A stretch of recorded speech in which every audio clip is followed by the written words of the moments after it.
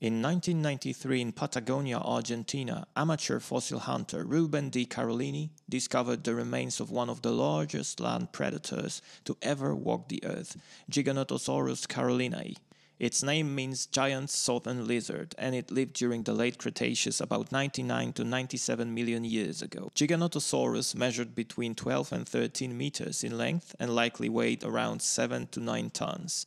It had a long, narrow skull up to 1.8 meters with a distinct chin lined with serrated blade-like teeth, a hallmark of the Carcharodontosauridae family. This apex predator may have reached speeds of 30 to 50 kilometers per hour, using short bursts to ambush prey. Its hunting style involved multiple slashing bites. Giganotosaurus likely hunted massive titanosaurs like Ankylosaurus and Limaeosaurus, but may also have fed on smaller dinosaurs such as ornithopods or abelisaurids. Visit the page for more videos like this.